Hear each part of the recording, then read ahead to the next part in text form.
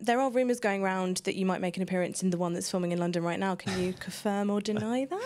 There are rumors that Fast and Furious is going to be going to outer space. And so You mean it's not?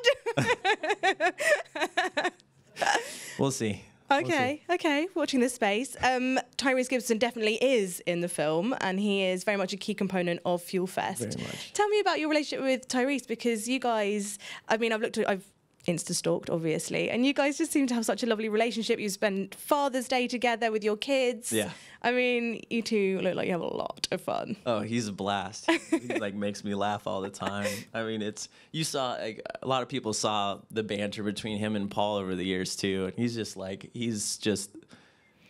a goofball. Like you never know what's gonna come out of his mouth next.